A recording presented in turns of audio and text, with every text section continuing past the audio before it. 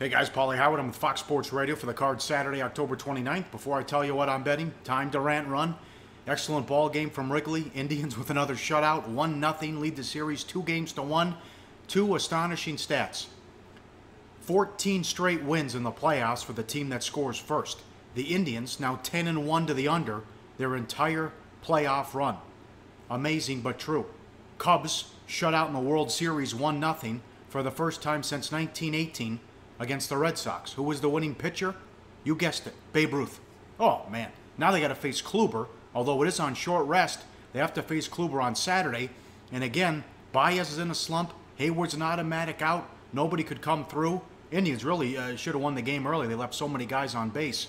But Baez with another horrible at-bat in the ninth inning. A base hit would have won the game. Couldn't even put the ball in play. That phenomenal Cleveland bullpen does it again. Good game, but the Cubs are up against it now. Because you lose tomorrow, you're going to look at, even if you come back in Game 5, you're going to see Kluber in Game 7. But you got to be able to rough up Tomlin. That was inexcusable. That guy's a junk ball pitcher. You got to be able to light him up. So we'll see how they do against Kluber. And who knows what Lackey's going to bring to the table. That's a great unknown. I don't care what Barkley says. He's a buffoon. The young talent and the superstars, the league's never been better.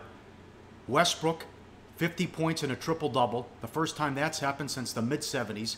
Anthony Davis has a monster game again.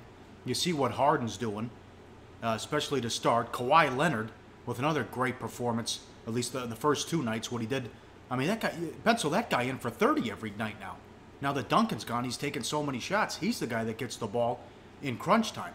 But what Westbrook did, the come-from-behind win, a great card in the NBA, a lot of fun. And the Nets get their first win as they get by the Pacers as well. Lakers, they hung in there but came up short against the Jazz. All right, time to tell you what I'm betting.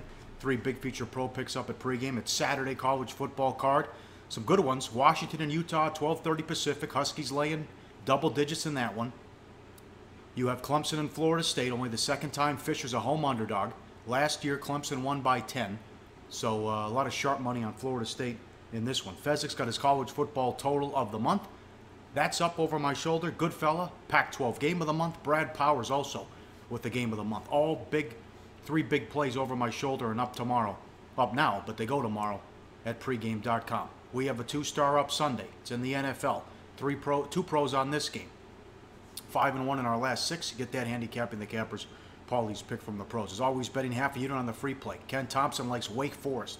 Read his full write-up and analysis and get all the free picks up at pregame.com. I've ranted, now I'm going to run. Good luck out there. We'll talk to you Sunday from London on pregame.com.